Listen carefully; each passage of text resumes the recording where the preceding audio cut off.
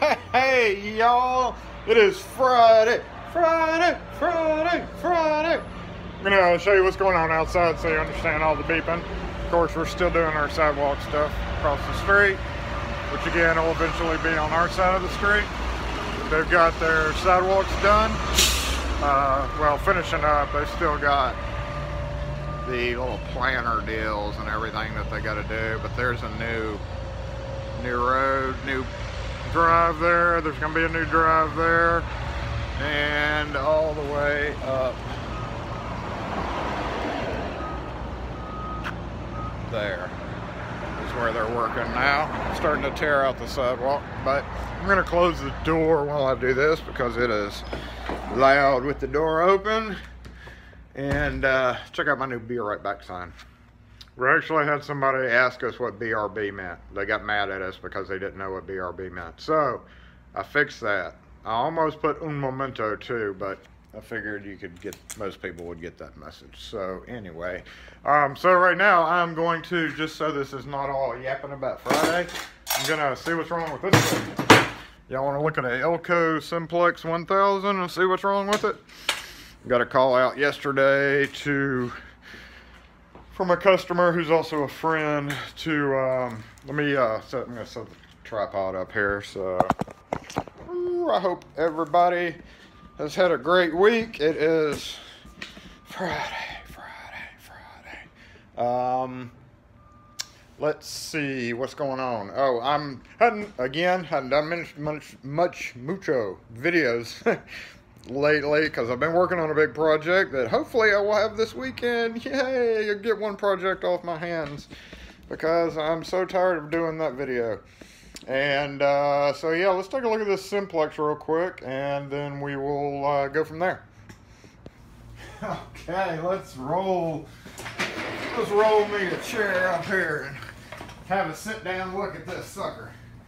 Need a screwdriver, some gloves because I don't want to get my hands dirty, and a small screwdriver that I do not see sitting up here. There it is. A pry thing there. So let's check the camera. Yeah, you look good. All right. Why is my chair coming up? Come up, chair. Okay. Oh, my chair. Oh, this chair doesn't stay up. Okay, whatever. So yes, this thing was jammed. How's that for loud?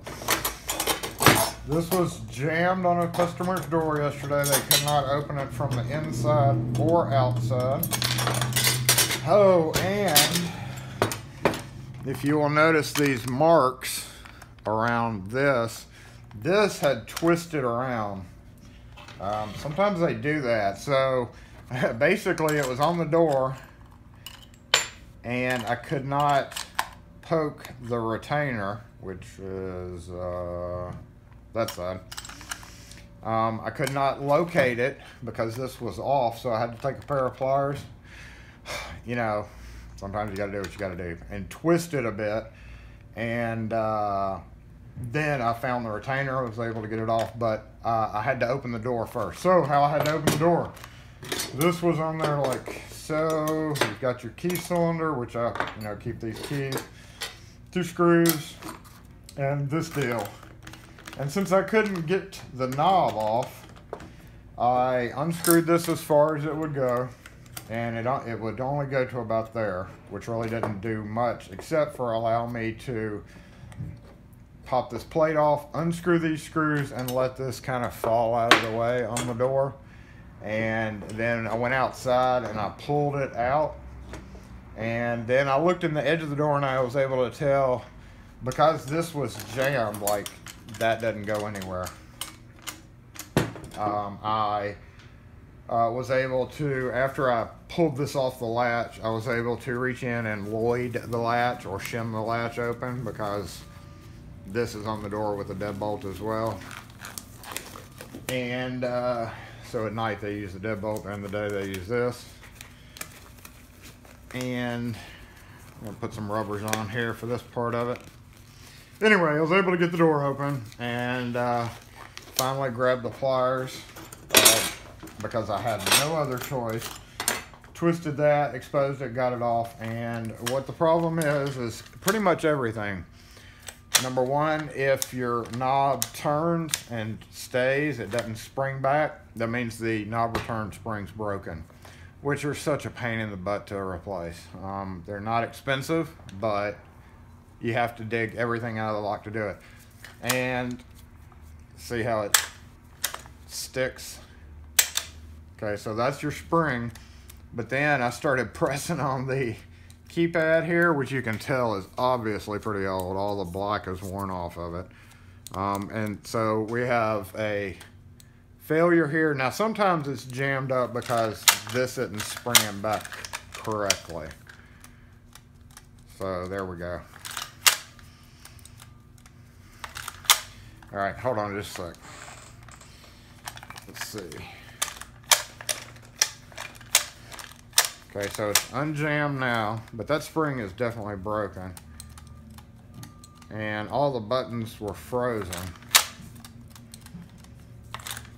So let's take a look at taking it apart to see why it had jammed up really badly. And if you press in on that, so this chassis feels like it's also in not great shape. I left my coffee way over there. So once you get it off the door,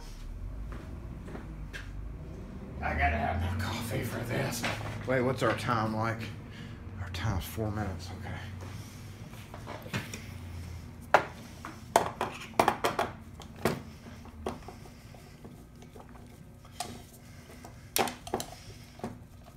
So if y'all have anything interesting going on this weekend, hit me up in the comments. Let me know what's going on. Got any cool places you're going or cool stuff that you're doing?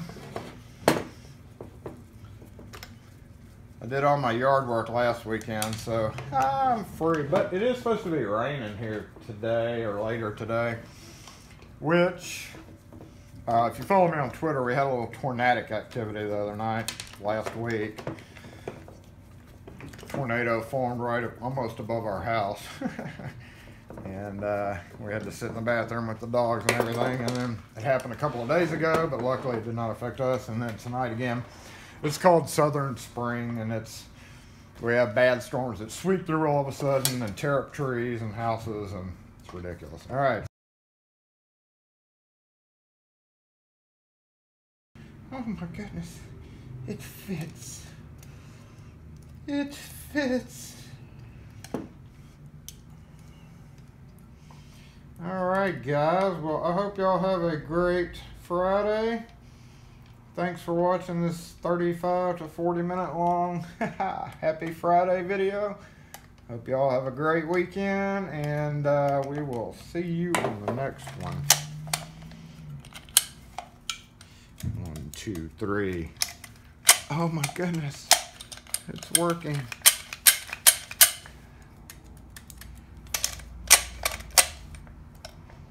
I've even got a housing, I can switch all that out. Since I'm going to take it back apart, because I would not put this into service with that old return spring.